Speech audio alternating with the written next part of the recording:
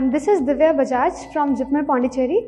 I'll be speaking about the features of Microbiology for Undergrads by DigiNerve. So the sessions are taken as per the chapters given in the book Essentials of Medical Microbiology by Apurba sir in the 3rd edition, the system approach. So it becomes easier for the student to refer to the book and learn side by side while watching the videos.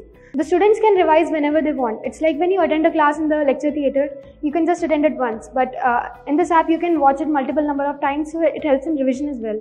While attending a regular class, you can make notes only if the pace of the class is slow, but here in this app you can adjust the speed as per your comfort level and then make notes if you want to. The app also provides practice MCQs at the end of each session, and there are a total of over 4,000 MCQs, which are more than enough for a medical graduate. It's like if you solve those MCQs, it helps in consolidation of the concepts, it helps you to recall the stuff, and it helps you to reproduce it in the exam as well.